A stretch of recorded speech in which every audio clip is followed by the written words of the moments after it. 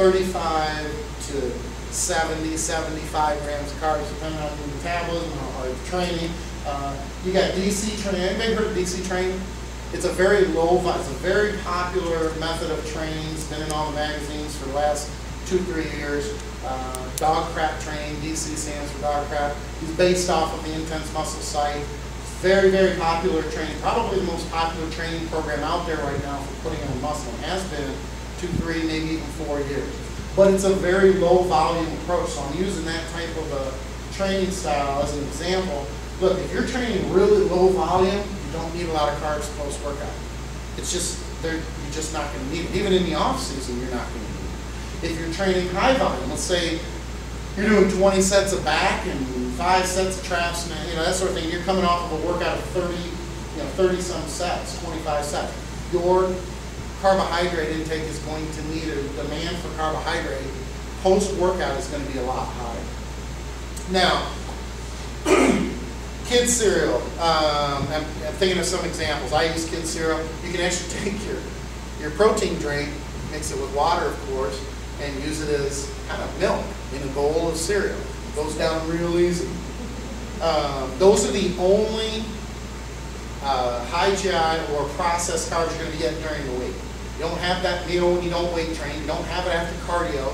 After cardio, you want to stay with your protein and fat. If you have to do cardio later in the day because your schedule doesn't allow it in the morning for whatever reason, job, you get up at 3:30 in the morning, you can't get up any earlier, put your cardio either after or before a protein and fat meal. Try to keep it as far away from a carb meal as you possibly can. Okay, because I guarantee you, and you can argue the off season versus getting lean, but we're talking about getting lean. When you're depleted, trust me, those carbs in that carb meal, they're going to last 2.5, 3 hours. You're not going to have a high blood sugar level 30 minutes before your next meal after taking the carb to the point where it's going to ruin or take away the effectiveness or efficiency of a cardio session. And again, I will say this, and this is just another reminder, I keep repeating this, it's still better to do your cardio after or before a carb meal than not doing it at all. You're still going to benefit, it's just not going to be ideal. Okay? So I don't want to give you the impression, well, Skip said if it's around carb meal, then okay, I'm not doing mine. It's not going to work, so I'm not doing it. That's not what I'm saying.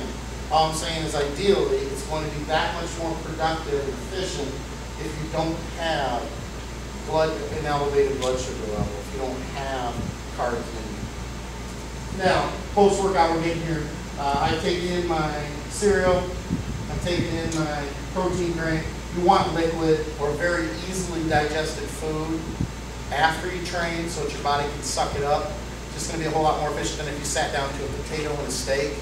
It's a much slower digestion. You want it fast. Your muscles are acting like sponges at that point. They'll suck it, just suck it up real fast. Again, go by hunger, because once you start to get hungry again after the cereal and everything else, get the food. Well, how long is it going to be? It could be 15 minutes. It could be 45 minutes.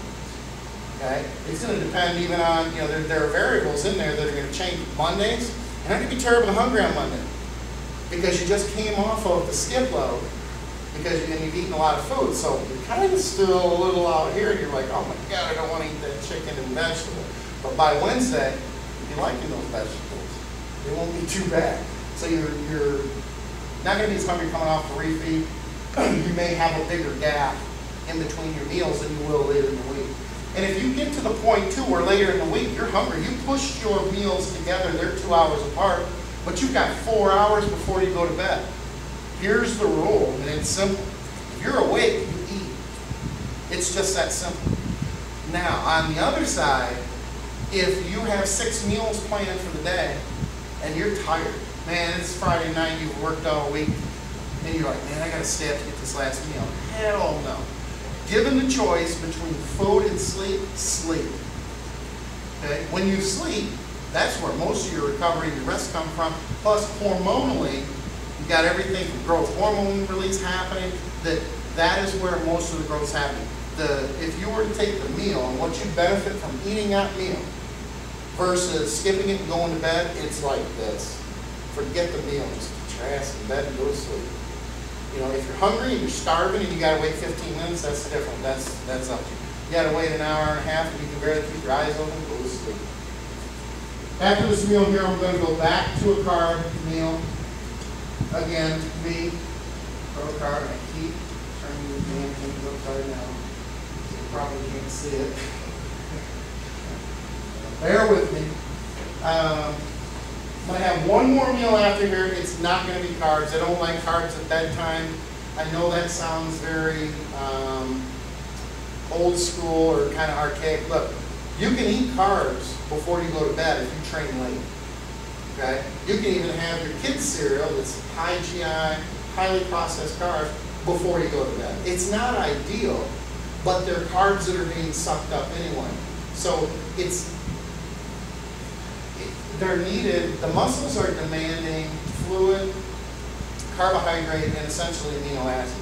So you still, even if you train, some people will train 2 hours before they go to bed. And they only have an hour after they get home, and then they're going to bed. It's not ideal because arguably the carbs will get in the way of your growth hormone release when you hit that first REM cycle of your sleep. But look, again, it's the lesser of the evil. You need the carbs. You can't, it's not a good idea in my opinion, and I understand that, you know, Dave Palumbo or someone else who does and specializes in keto and very low carb diets will tell you, you don't need the carbs post-workout. They're not that important. I say they are. And I'm not saying I'm right. I'm saying there's a million different ways to get to the end result. My opinion is that you need the carbs post-workout even if you're getting ready for bed. And unless you're going to go over the amount of carbs you need, it likely isn't going to get in the way of your growth hormone release, your sleep, or anything else. Okay? So I'm going to keep that last meal pro-fat. Why would you take in fat? You're going to bed. What do you need the calories for? Well, number one, I'm not waking up in the middle of the night wanting to gnaw my arm off because I'm so damn hungry. Okay? I don't want to have dreams about Twinkies and ding-dongs and things like that. It satiates. You don't need a lot, but you need enough to satiate so that you can, frankly, go to bed. Okay? Leaving fat out, in my opinion, low-fat diets is a really bad idea. You need essential fatty acids. You need to satiate from eating. Look, you know, people say, well, you shouldn't use peanut butter or nuts because they have carbs in them. They have carbs in them, but they have such an insignificant amount of carbs that, and this is another thing that I do with my diet, I don't count the macros. When I say I'm shooting for 200 grams of carbs in a day, I'm going to count the carbs in my carb sources.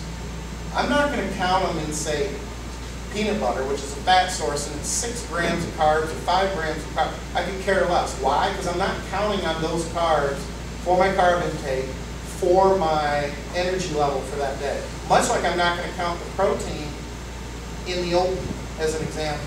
When I say I want 350 grams of carbs, and I'm using that as a number too for the sake of discussion, I want 350 grams of protein in a day.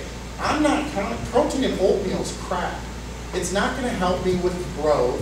It's not going to help me maintain muscle mass because it's not a quality, complete protein source. I'm going to count the protein in my ahi tuna steak, in my chicken breast, that sort of thing. I'm also not going to count, and this one might throw you a little bit.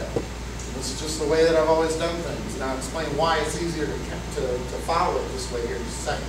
And we need to take a quick break because I'm getting restless, and if I'm getting restless, you guys have to be getting restless. And when we come back, I'm going to get into, and I'm just going to go full bore into the skip load, and we'll move into the last things here. And these are going to be quick. It's not going to take a long time, and get into some questions. What's that? You don't count the carbs. Yeah, don't count the carbs. And here's why. And it's the same thing with not counting the fat in the lean protein sources, like chicken breast and anything else. So if you get into fatter meat like 93.7s and stuff like that, you have to count them. Salmon, you have to count them because it's just a higher level of fat. The reason I don't do that is this: I'm going to set up a plan and I'm going to say I want X amount of carbs, X amount of protein, X amount of fat, not counting the trace shit that's all over the place. Now I might have an end calorie intake of, let's say, 2,500. here's the catch. It's not really 2,500. It might be closer to 3,000, 2,900. Okay, but for the sake of what we're doing and the adjustments that we're going to go through, as I adjust with a client or adjust my diet myself, I'm going to drop, say, from 200 grams of carbs down to 100 grams of carbs. The method and the protocol stays the same. So it's consistent. It's much like if you have a scale at home that doesn't read accurately. I know that's hard to believe because all scales are so accurate. But if it's 5 pounds off, but you get on it every week and you lose 2 pounds, who gives a shit? Now, it'll matter when it comes time to weigh in because you will need to know your end, but it doesn't matter for the course of progress. And it's the same thing with the diet. This way, doing it this way, you know you're getting 350 grams of quality protein. You're not getting 60 from oatmeal that doesn't mean shit anyway. Okay? Now, the fat, that one is the only one that could really be argued because people say, well, you're taking in fat anyway. That's true, but it's still a constant. The only fat that you're going to keep track of is the additional dietary fat, like your clean fats, like your nuts, oils, things like that. Or if you go with a higher, and I don't recommend going with a higher meat source anyway. Look, if you're going to go and you say, well, you told me to take in 24 grams of fat on top of my lean source, I'm going to go with 85-15 beef. No, you're not. Because number one, it's not healthy. 2, saturated fat works completely different in the body and is metabolized differently than a clean fuel source or a clean fat source. Plus, it doesn't get anywhere near the satiety. Look, you ever eat 85-15 beef or you eat 96-4 beef with nuts? Trust me, get dieting, get hungry, and you're going to want the fucking nuts over the shitty beef. Again, I touched on the fact that it's probably better to do it on the weekend. It's just better to do it on a day where, look, there's a drawback, okay? If you don't eat carbs or that many carbs throughout the week, then you eat a whole bunch of them. Anybody care to take a stab? What's going to happen? Well, listen, I'll go this way. Do you guys know, the girls will know, Party Light? The candle, isn't it the candle? Yeah, you know. My wife put on stock in it because come 6 o'clock at night, we got to have candles burned. Okay? You're going to get gas. Your system isn't used to it. You're going to get gas. Okay? And the longer the refeed, and the more depleted and the leaner you are, the worse it is, quite frankly. You don't want to be sitting at work in a cubicle having gas every minute. And I'm kind of funny. I'm pretty funny.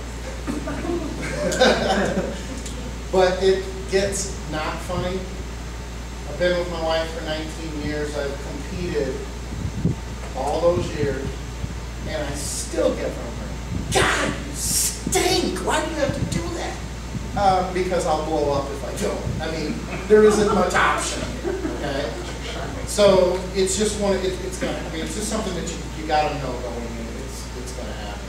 So try to, like I say, scheduling it on a day where you don't have to train. The reason that you want it on a day that you don't have to train is because as you get deeper into the lean, you get leaner, you get more depleted, the size of the refeed, it's gonna get bigger, okay? And when I say bigger, for reference, this is usually how it goes. When I recommend someone to start out with a refeed or with a skip load, it's usually a 6-hour window, okay? And I gauge how long the skip load is in hours. It used to be meals, but what I found was if I said, oh, you got 3 meals, well, all of a sudden those meals are this big, okay, and they're 6 hours apart. And that isn't what I was after. So I had to start measuring with hours, okay? So, as an example, if you're going to start with 6 hours, essentially what you're going to do is you're going to get as many carbs into your system as you can handle without being miserable or uncomfortable, which takes some practice. Because you're going to be hungry coming into that day. And when you get those carbs, it just tastes so much better than sweet potatoes and oatmeal, you're going to start throwing them down, okay? Now, there are some basic rules to the structure. Number one, you're still going to eat every 2 to 3 hours. And when I say eat, it's a minimum of every 2 or 3 hours. You're going to get your usual protein intake, and I'm still dead on my marker, but I'm going to write anyway. Usual protein intake every 2 to 3 hours. Okay? So if I say you're going to start with a 6-hour window for your first skip load, you're also going to start that load as early in the day as possible, because I do get the question, and I understand why. Hey, can I, I go to church in the morning, and we usually do Sunday dinner with the family, so can I do the 6 hours before I go to bed? It's not ideal. Look, if your schedule and your lifestyle says that that's the best move, then go ahead and do that. Earlier in the day is better, just because it's going to, 2 things. Number one, it's going to hit your metabolism hard because you're coming straight out of the gates with all these carbs and with all these calories, okay? It also is going to allow you, once the 6-hour window is done, you need to be back on your usual, it'll be a non-training day diet, because you're not going to be training on the refeed. Ideally, you're going to be training on your refeed day. So what you're going to do is you're going to have that 6-hour window. You're going to be doing your meals, you're going to be doing your protein every 2 to 3 hours, but then you're taking your protein, say it's 50 grams of protein, and that's what, again, just throwing out a number. 50 grams of protein, eat that first, and then you're going to fill up on carbs for the rest of that meal. You're literally going to eat them until you're full and satisfied, and, you're full, you're like, okay, I'm full. But not miserable, like, God, my stomach's going to rip, I need to go to the bathroom and come back and eat more. I need to go puke and come back and eat more. I mean, it's not extreme, you just need to fill up and be full. In between these protein meals, in between the meals, during the skip load window of 6 hours, what we're using now, again, it's going to go from there. It's going to grow. The leaner you get, the more depleted you get, the more carbs you're going to need. To the point where most people, I'll say most people, I'll say 60% of people will be going from the time they wake up to the time they go to bed. I have some people, myself included, that for the last 3 or 4 weeks before a show, I have to actually start the night before, for the couple hours before I go to bed, because the entire refeed for that one day is not enough. Okay, and I'll get into why and how you tell how much how I tell how much it is, how much you need, whether it's enough, that sort of thing.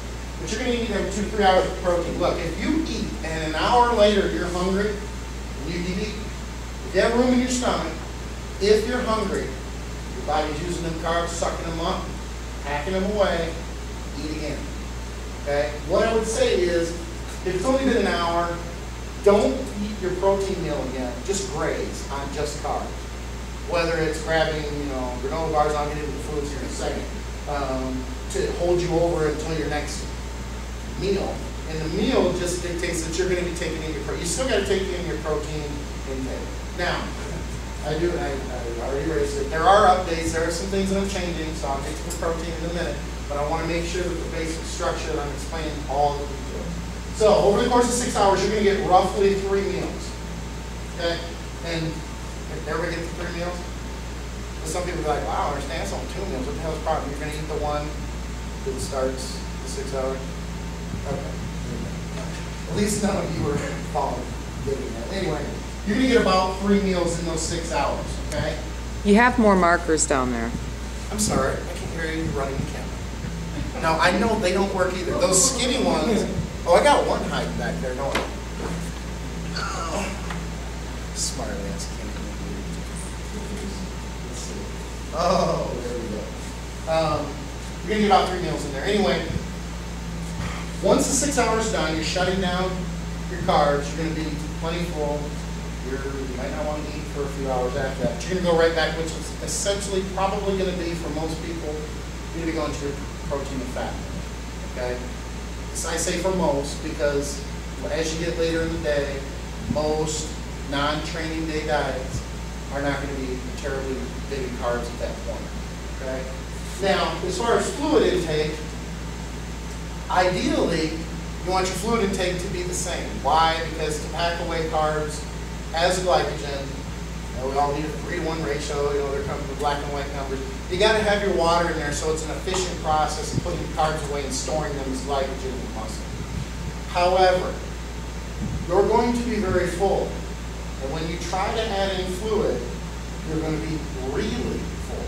To the point where, it comes back to practice. If you're not going to get it right the first week, you're not likely going to balance it the second or the third week. It takes some practice to get into how much to eat at each meal, okay? And we also aren't counting carbs, okay? And I say that and people say, oh my gosh, how am I going to know how much to eat?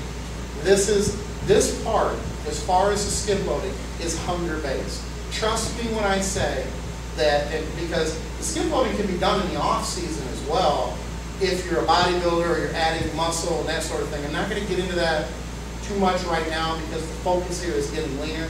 But the point is, the hunger will tell you, based on how depleted your muscles are, the hunger will tell you all very, very accurately how much you're going to need, how much carbs you're going to need over the course of the day. Look, if you come out of a 6-hour, your first skip load, and you're still hungry, now obviously there are other factors. You got to watch your weight when you baseline. I'll get to that in a second. But it's an important note or an important variable that if you come out of your skip load and you're still hungry, that it's likely that it has to be bigger.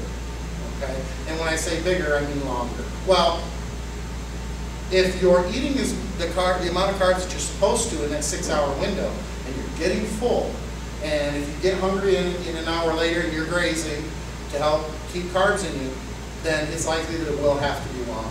Okay?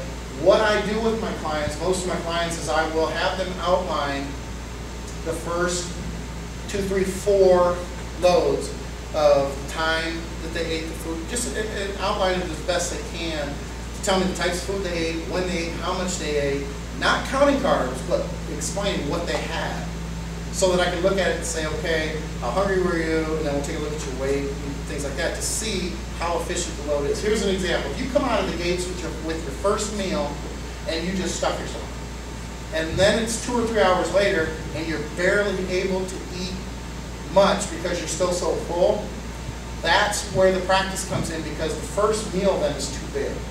There is an ideal balance, and it is hard to hit. There's an ideal balance how much you're going to eat, how full you're going to be for that first meal, so that you're ready to eat for the second meal, and balancing that with the third meal. Because again, it comes back to efficiency. If you just bog your system down with a massive meal right out of the gates, you're not going to get as many carbs as you could get if you balanced those meals better. Okay, and that's where you think, well, I got to count them. I understand the logic, but throw it in the toilet. If you insist on keeping track of it, because we all have our issues, I have my control issues as well, so it is hard to give that up. You're giving up a black and white, something that's very black and white, easily measurable, and you're creating a gray area. Scary. Scares the crap out of me. And that's why I had a hard time adjusting to it too. However, you still need to focus on the hunger. When you start counting carbs, you're going to freak yourself out, especially the women. Sorry, I know I'm singling you out. But if you look and you go, oh my God, I just ate 900 grams of carbs. Look, I've had 120-pound figure women out-eat bodybuilders that weigh 200 pounds because they're doing it right and they've balanced and gotten. And I know when my wife competed in 2008, I had to force her to eat. And I mean, look, it sounds great. Ooh, skip rope, man, I'm in the middle of that. I can eat pancakes and syrup and everything else. Oh, it's great for one meal. And then it sucks if you're doing it right, because it's a chore. It's a chore to eat because you're not going to be hungry like you were at the first meal. I mean, sometimes you get so much, you hit the carbs so much that you start to get kind of sleepy from the insulin response, and it starts, I get this, I feel lethargic, I just want to take a nap. And that'll be your body adjusting to and getting used to that type of feeding and that amount of carb, quite frankly. So, types of foods. Real easy. High carb, processed carb. Low fiber, because fiber, the higher fiber intake, just like the higher the fat intake, will slow down the rate that that carbohydrate hits your bloodstream. You want the insulin response. Look, you're not burning body fat on the refeed day. Sorry, it's just not going to happen. But it's the benefit that you get from the higher carb intake the higher calorie intake, it's like throwing gas on a fire when it comes to your metabolism. You're essentially stoking your metabolism for the following week.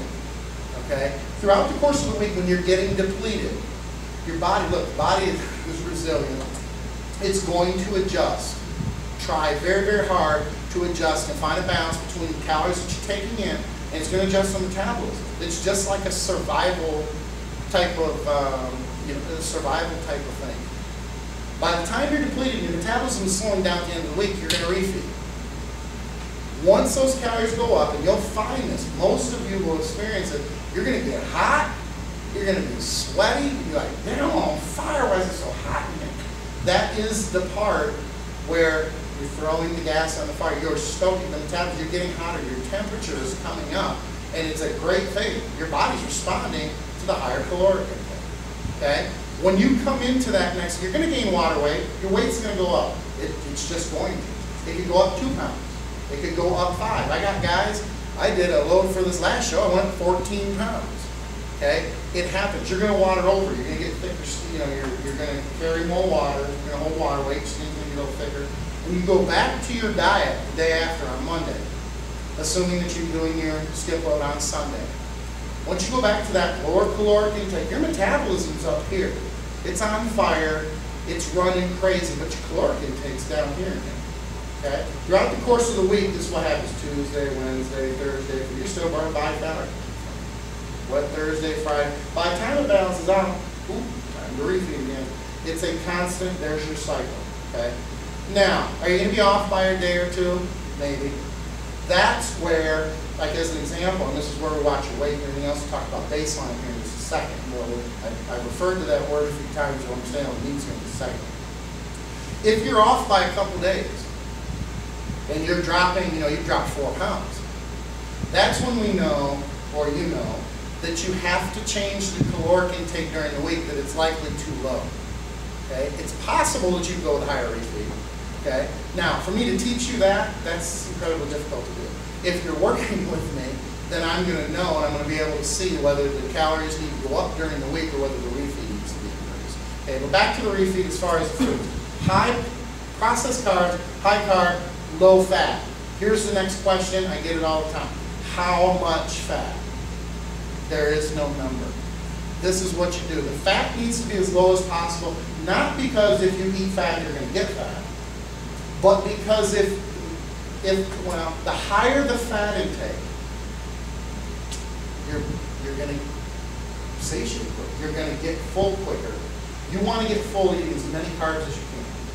Fat doesn't have the impact on your metabolism that carb intake does. Plus, the fat intake doesn't really do a whole lot for you. At least when you take the carbs in, you're filling your muscles out and you're storing glycogen. You're going to benefit from that coming into the next week with your training because your muscles are going to fill out, they're going to contract harder, you're going to have great pumps for 2 or 3 days, and your strength is going to be a little higher before you start to deplete again and start to what is essentially go flat again. Okay? Now, some people cringe at that. They're like, flat, I don't want to go out. Yeah, look, if you can't handle going flat while you're on a diet to get very lean, especially if you're a competitor, you got to take up a different sport. Because to get crazy lean, to get into sick condition, you're going to go flat at some point during that week, later in the week. But it almost has to happen. Your glycogen stores are going to deplete because you're in a restricted caloric environment, plus you're restricting your carbs. You are essentially, like we said, carb cycling, just not in the traditional way. Okay, so some ideas of foods. Number one, like I said, I own IntenseMuscle.com. There is a thread on the main page that says, skip approved, skip loading foods, or something to that effect. It is a huge thread with nothing but recipes, ideas, foods from clients, past clients, members, and I've approved them all, so there's nothing there that doesn't count. There's some good shit in there. Some stuff that I don't know. Damn, I gotta try that. But here's some ideas for you. Again, we come back to the kids here on low-fat Pop-Tarts because those you already know because you eat those post-workout. Spaghetti with, a kind of a low-fat, like a marinara, even a ragu, those types of spaghetti sauces. You can granola bars, cereal bars, bagels, Gosh. Throw some stuff at me here. Yes, absolutely. I actually was using low-fat, or Ben & Jerry's Froyo, frozen yogurt. I'm not huge on dairy. I got to tell you real quick. As far as dairy is concerned, if you're going with straight milk or ice cream, it will slow digestion. Anybody, I mean, you drink milk and you get that I call it scum, milk scum in your mouth. It coats your mouth. It does the same thing to your small intestine. It makes digestion slow or slow down. It also makes you distend because the walls are covered with that scum. Look, the nutrients can't get through the wall like they otherwise can. It's not as efficient of a process. Now, I don't want to get into, I'm not a dairy hater, okay? All I'm saying is, if you have milk in your diet, a substantial amount of milk, you want to see your waist go down 2 inches in 2 weeks, and your distension go down, and your digestion increase, get the milk out of there. I've never once had somebody take milk out of their diet and say anything except, oh my God, I had no idea. Most everybody in the room doesn't tolerate milk like they think they do. Just because you don't get gassy and have farts and have cramps in your stomach doesn't mean that you're lactose tolerant. Okay, it still doesn't help with digestion and it makes it inefficient. It just slows everything down. Now, another question I get sometimes is, well, what about if I have it right before I go to bed? Because then it would help. That is a decent argument. Cottage cheese is an example. In the off season isn't a bad idea. But if you think you can diet on cottage cheese and take in 30 grams of carbs from the cottage cheese, because cottage cheese ain't terribly low in carbs, before you go to bed, it's not a good idea. Okay? So you can get some in there on the refeed if you're having a little bit, and it's in a yogurt thing, and it's this in the big picture, it's not a big deal. I do not recommend going for 4 gallons of frozen yogurt or drinking a gallon of milk with your kids sitting down. That sort of thing. Angel food cake is good. I'm sorry? Angel food cake, you're right. I'll give you that. Gosh, and I'm trying to come off the top of my head to give you guys some better examples. Or more examples. Tokyo Joe's. Well, I mean, if you're going to go out and you're going to go as far as eating out, sushi, places like Tokyo Joe's, if you're careful, they're rice-based. With your sushi isn't bad at all. You just got to watch primarily 2 things. Avocado content, and because your sushi gets fat primarily because of fatty fish and avocado. Now, you can, there are other things in there. If you get a Philadelphia roll, it's got some cream cheese in it or something like that. Salmon, if you ate a bunch of salmon. But the portion of the fish, a lot of times, unless you're just eating 80 pieces of a salmon roll, it's not usually going to get you like the avocado and the fattier fish. Like as an example, when I say fattier fish, you're better off even with the salmon than you are with like the eel, because the eel is just incredibly fatty. So you can do sushi, you can do the Tokyo Joe's, you can, I'll tell you what's really good. There's a place over on Arapahoe Road in Aurora that I missed. Actually, it's in Denver, but it's on your way to Aurora. It's called like the Asian Fire Bowl or something like that. Anyway, it's noodle-based, very light soup type with noodles in it.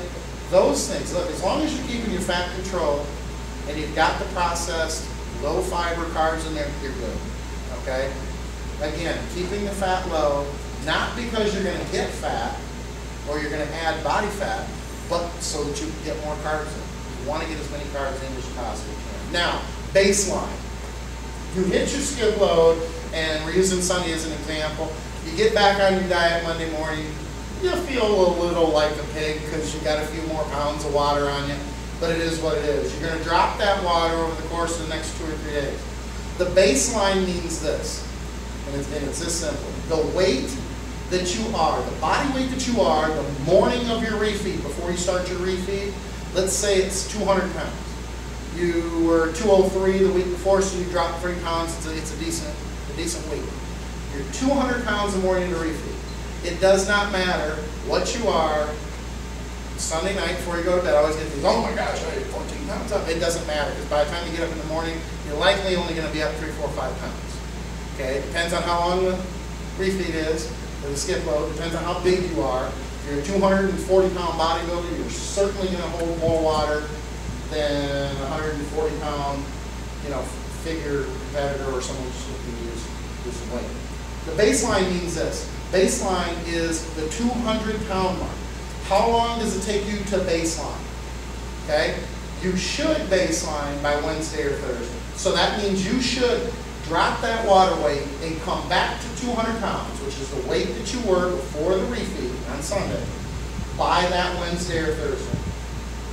If you hit it sooner, let's say you hit it on Monday or Tuesday, the refeed wasn't big enough. Guaranteed, no ifs, ands, or buts about it. It wasn't big enough. So then you'll know coming to the next week, I'm not going 6 hours, I'm going to go 8 to 10. Now, if you baseline late, let's say you don't baseline until Friday or Saturday. Some people don't baseline until Friday or Saturday, and they'll still drop below baseline before it's time to refeed again on Sunday. As long as you have, and what you have to watch out for, patterns are huge. So as the weeks go by, you're not going to know much the first week. But as the weeks go by, you're going to see the patterns, and you're going to start baselining right about the same time every week. It's going to be very predictable. Even as your loads get bigger, as you get leaner, because you're going to be more depleted, so you're going to, even though your loads are bigger, you're going to be using a lot more of that carbohydrate. It's going to have much more of an impact on your metabolism. The leaner you get, the more depleted you get, the bigger the refeed is. And then by bigger, I mean longer throughout the course of the day. So the baseline is important. When I have a client that checks in with me, I want to know the baseline. And when some people say, well, I don't want to take my weight every day, I don't think that's important. Well, you might not think it's important, but I have to see, you have to see where the fluctuations are, where the baseline is. Another example too is, as a bodybuilder, if you train legs on a Tuesday and you're breaking ass on them and they're sore, you are likely to gain a pound or two because of the soreness from the amount of water that you're going to hold from your legs being sore. So you have to take into consideration, if you go in and you all of a sudden just rip up legs and you go, oh my gosh, I'm a pound bigger. Well, that's the fluctuation. Those are the things that you have to look for, and it's part of the pattern. Because when you're not sore, or not as sore, a couple days later, you might have a big drop. You might drop 3 pounds a day and you're like, oh my goodness. Well, 2 of them was probably from the fact that you're not sore, you're not holding as much water, your legs aren't swollen like they were before. Okay? The other thing is, when you come off the refeed and you get into Monday, your water intake, and this is where the water intake is important. Higher, when your water intake is high where it's supposed to be, it's going to cycle through water. The body has no reason, or not much of a reason, to hold water if it has enough water. Okay? You're going to hold water. You want to hold water bad. Don't drink water during your refeed, then start drinking it the next day to see if your ass don't blow up the day after. That's why it's really important to get in as much fluid as you can. You're not going to get your normal fluid intake on the day of the refeed. You're just not. Because the priority is on the food. Even though you still got to get, you want to get the fluid in there, you're probably not going to get it as much during the load, but then when you're done with the load, you go back to, for the latter part of the day, after the refeed, you go back to your regular meals. That's when you want to make sure that you get in as much fluid as you can. You're essentially starting the process of ridding your body of the water at that point when the refeed is over. Baseline is important. But again, you can baseline late in the week, and I have some clients that do it, just not the majority. I'd say 25% of them. We'll baseline that till Friday or Saturday, then they'll still drop. The most important thing is, you got to drop below baseline. So if you're 200 pounds and you hit your baseline on Wednesday, from there, you're going to drop below. You're going to drop below the 200-pound mark. You may end up 199, 198, come the refeed. And that's a great week. There's no reason to make any changes. Mama said you don't fix what isn't broke. So if you have a good week and your diet is set and you've dropped a couple pounds, you don't change anything. And this is my gig. Other people may do it differently and be more proactive. I'm reactive. I'm going to react to what my body is doing, because if it's dropping, look, I go 6 weeks without making any changes. I don't need to starve myself and do more cardio if I'm dropping weight and getting lean. Again, you don't play with it. Some people say, well, maybe I can lose more. Well, maybe you can. You're a greedy son of a bitch. You want to make yourself hungry, cranky, and tired, when just because you make a change and do more cardio doesn't mean you're going to drop weight. Maybe your body's going to say, okay, now I'm not running out enough calories, and it's not going to be running as efficiently, and you're going to stall. Don't want that. One of the most important rules of dieting is take in as many calories as you can to still lose weight and get lean. Okay? What that does is it keeps it, I call it a ceiling. The higher you keep the ceiling, the better off you're going to be in the long run because you have more options to continue to progress for a longer period of time. And by a ceiling is it's keeping up here higher caloric intake, lower cardio intake, or cardio expenditure, keeps the ceiling high. You have more room to adjust in the future as you get closer to the show. You bring the ceiling down and you've got this much room and you're doing a ton of cardio and you're low on calories and you're 12 weeks out, good luck. Even if you get there, it's gonna be torturous. And the dieting, especially dieting this way, is one of the easiest ways you're going to diet ever. Now, I often wonder why there aren't, like as an example, I advertise this real well. I would wonder why there aren't 100 people, and never mind that I didn't want them. But I'll tell you why the other 80 didn't show up. Because it's ingrained in our brain a couple things. Number one, he's full of shit. I've heard that before. Other than I've got a track record that is retardedly long and consistent. There are people who actually don't feel like they're doing it right unless they're starving and dragging ass and they can bitch, piss, and moan about how bad life is. Okay, I have other things to get done and I don't care to drag everybody down around me and hate my life while I'm getting lean and getting ready for, or getting ready for a show. So, let's just say that this process got you into the same condition as your last show. Let's just say it didn't get you into better condition. Pick one. Which one is sane? Which one can you actually function? Okay, but the reality is, and I'm telling you this matter of factly, whether it sounds arrogant or not, I don't really care. You'll get into better condition. Because, and this is the main reason, with the traditional diet, your metabolism is at the mercy of the calories you're taking in. And if you're not even using a bump in calories, look, a high carb day of adding, 100 grams of carbs, 400 calories, please. What the hell is that going to do? It's not going to do anything. You're not even going to gain it. You're not even going to know the difference, other than being more hungry the next day from taking in the higher carbs, which I didn't touch on. And make no mistake, after you get into a couple of days after the week, you're going to be hungry. And you're going to be hungry primarily because your body's going to be like, I want the big amount of carbs that you just gave me a couple days ago, because that was all right. I mean, obviously, but it comes down to, in the end, the progress, how the increase in carbs affects your metabolism and keeps you on this constant cycle where a lot of times you're not even changing. Look, the changes you're going to make to your cardio and your regular diet, if you hit it and you get it right, you don't have to make changes until, for instance, 6 weeks. That bump every week, the carb cycle, will continue to have you getting leaner every single week. And the nice thing is when it comes down to, say you're doing a bodybuilding show or even a figure show, when it comes down to loading before the show, this is how you'll load. People say, well, that's not very predictable. You're just throwing a bunch of, you're not even counting carbs. How can you predict? Because I've done it every week for 15, 16, 17, 18 weeks. You'll also hear people say, well, I don't want to prep for 18 weeks. Okay. You don't want to prep 15, 16, 17 weeks where it's easy, and you're getting high carbs once a week. You'd rather be tortured for 12 to 14 weeks. Explain the logic in that. Because that 12 to 14 weeks will feel a whole lot longer than the 18 weeks where you're getting carbs every week. So logically, again, it comes back to the box. You got to get outside of it because everything in it is incredibly, I don't want to say it's incredibly ineffective. That's not fair. Dieting the traditional way is still effective. I know a lot of good trainers who do it the boring, torturous way. But why? It's archaic, it's outdated. Why? And I still say, you'll get in better condition. You will be leaner. There are times for this last show, 2 to 3 weeks, I had to keep checking my condition because I felt like I was literally in the off-season. I kept checking my condition going, okay, you are retarded. And I know that doesn't look like it right now, but that's okay. Now, let me just ask you this. Is there anything that isn't clear as far as like the baseline? Any questions like with the baseline, with the foods, or anything as far as the loading, the skip loading itself?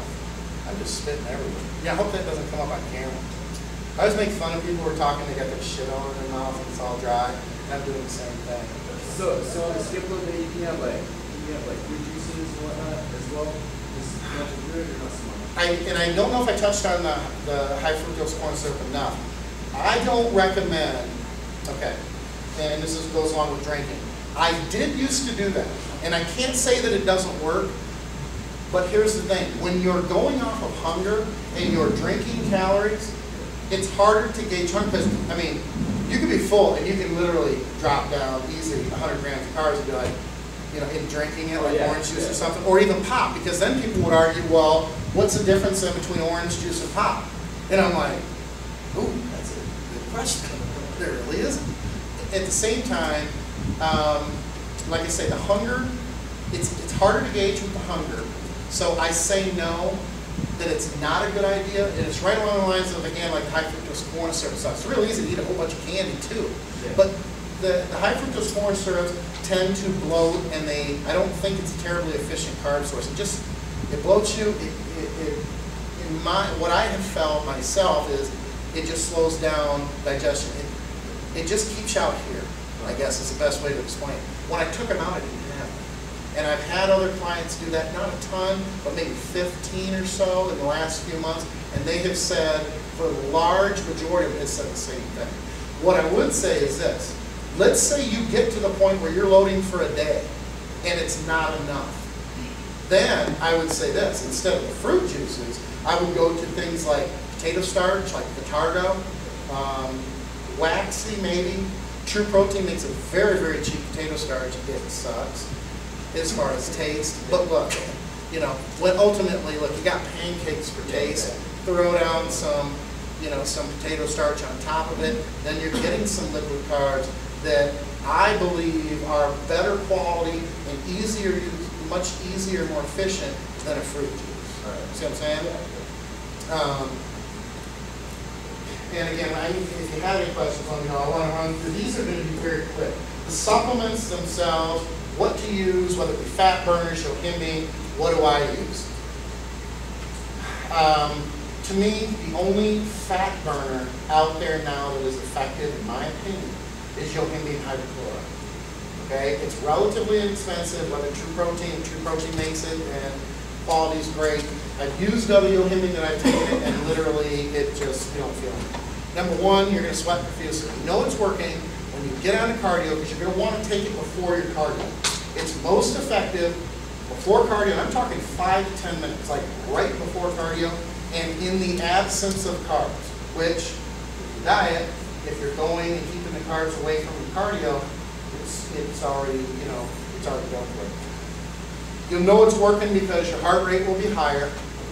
My opinion is for the first couple weeks, do not take it before you weight train, because if you're training chest, and I'm using chest as an example versus legs or back, you're going to be sucking air going, God, I can't cover between these guys.